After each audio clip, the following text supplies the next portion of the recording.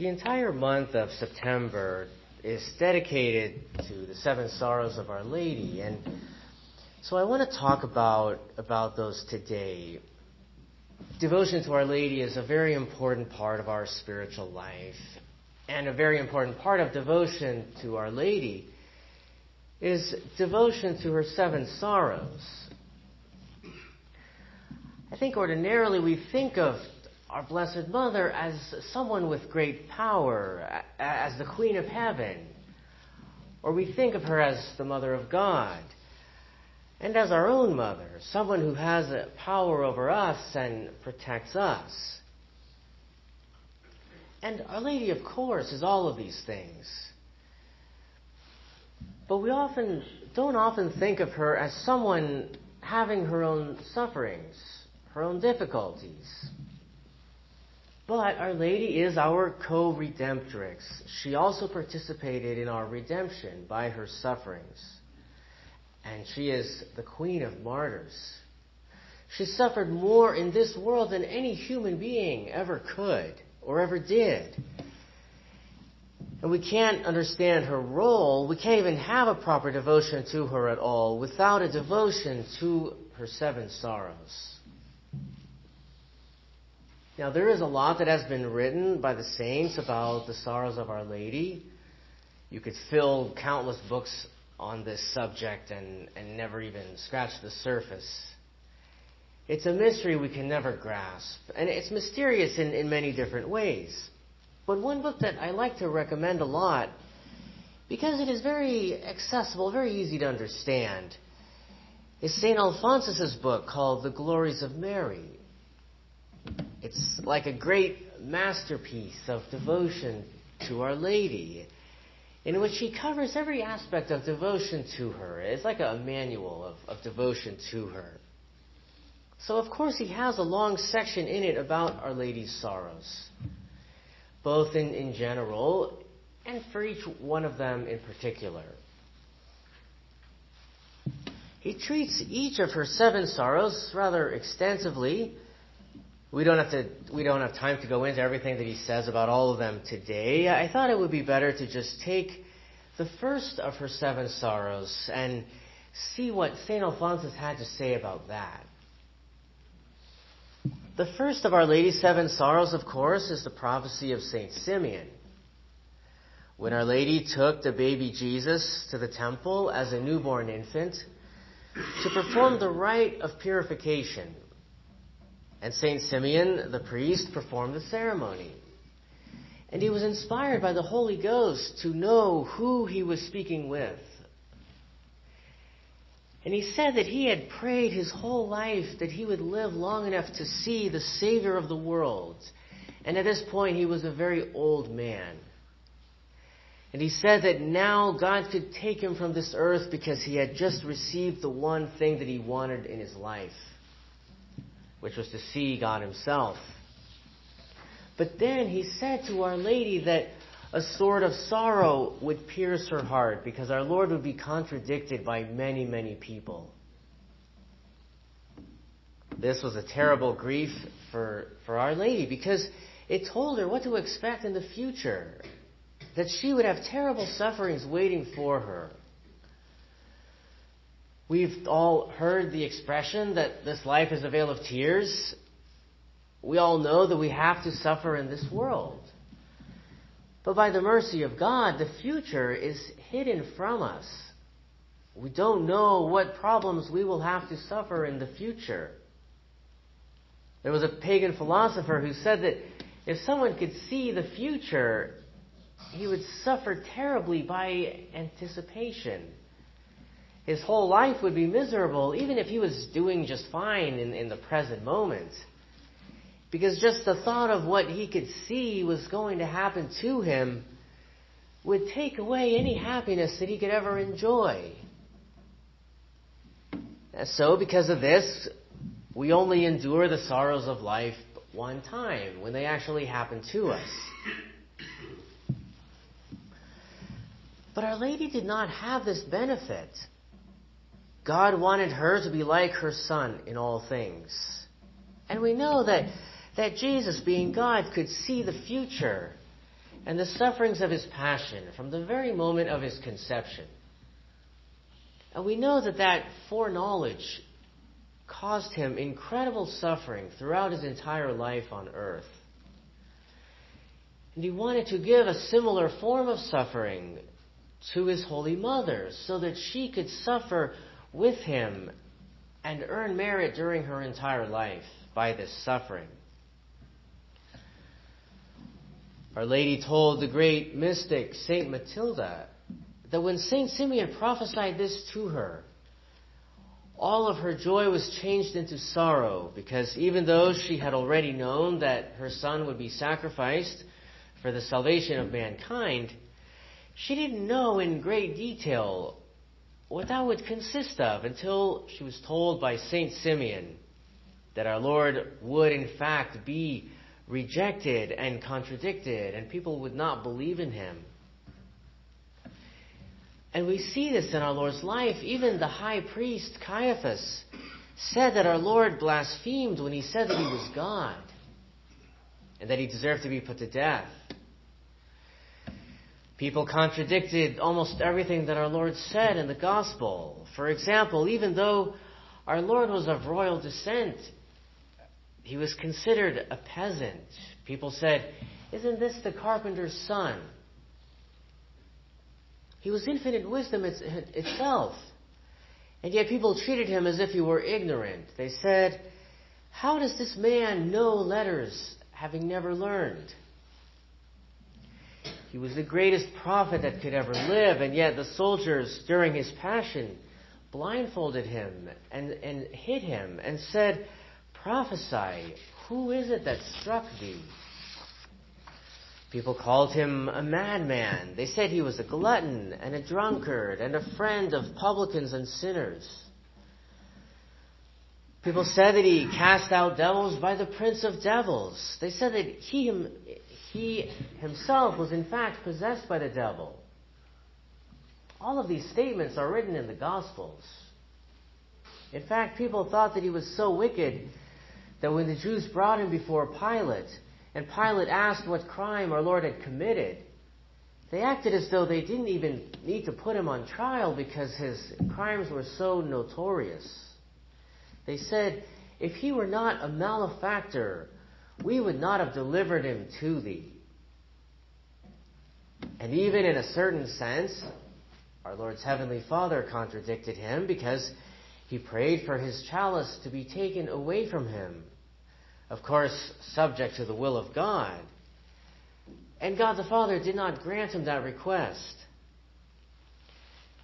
And as our Lord knelt in the Garden of Olives and he knew that he must endure his passion, he was so overcome with fear and sadness that he trembled and he sweat blood. He was so persecuted and contradicted in his life that he was even tortured in every part of his body, and he shed all of his blood, and he was the object of scorn and mockery by the very people who put him on the cross. The method of crucifixion was one that was used only for people who were considered to deserve no compassion or consideration of any kind. That was the extent of our Lord's rejection by mankind. There are other times in Scripture when someone was given a prophecy of some misfortune or punishment that would fall upon them that hadn't happened yet, what was going to happen in the future. And in every case, it crushed their soul. King David was told by the prophet Nathan that his infant son was going to be born dead. And despite all of the joy and comfort and pleasure of the royal court, King David could find no peace after hearing that. It says that he wept and fasted and even slept on the ground just from knowing that his son was going to die. And of course, Our Lady received these words from St. Simeon with great peace and accepted it as God's will without the slightest objection. But she still suffered constantly. every time she looked at her divine Son after this, she knew and she saw how holy and good and beautiful he was. And she thought about how badly he would be treated by the entire human race. It was a constant agony for her. Our Lady said something like this to St. Bridget. She said that when she was on earth, there was not a single moment in which this great suffering didn't pierce her soul. She said, as often as I looked at my Son, as often as I wrapped him in swaddling clothes, as often as I saw his hands and feet, so often was my soul absorbed in more grief, for I thought of how he would be crucified. So the greater was the love that she had for our Lord, the greater was her sorrow at the thought of what his own creatures would do to him. He was the Lord of the world, and he would be bound like a criminal. He was the creator of all things, and he would be beaten with blows until he was bruised all over. He was the judge of the world, and he himself was going to be unjustly condemned. He was the glory of heaven, and he would be despised by mankind. And even though he was the King of Kings, he would wear a crown of thorns. When Our Lady wrapped up the baby Jesus in swaddling clothes, it made her think of the time that he would be tied with ropes. When she carried him in her arms, she thought of the cross that he would be nailed to. And when she saw him sleeping, it made her think of the day when she would see him dead. And every time she put his clothes on him, she thought about how one day his clothes would be torn off of him so that he could be tortured and crucified. When she saw his hands and feet, she thought of the day that they would be pierced with nails. And Our Lady said to St. Bridget, "My eyes filled with tears, and my heart was tortured with grief." The entire duration of our Lord's childhood and the years in which she grew up are summarized in Holy Scripture by the short phrase that our Lord advanced in wisdom and age. This doesn't mean that he became more wise, since he was always infinitely holy. But it means that he advanced in the love and esteem of others, especially in that of his Holy Mother. The more years that Our Lady spent living with our Lord, the more she loved him. But the more she loved him, the more also her grief increased at the thought of his passion. In fact, as the time of his passion came nearer and nearer, it filled her more and more with sorrow. This is a very important thought for us to think about how much suffering both our Lord and Our Lady wanted to suffer for our sins and for our redemption.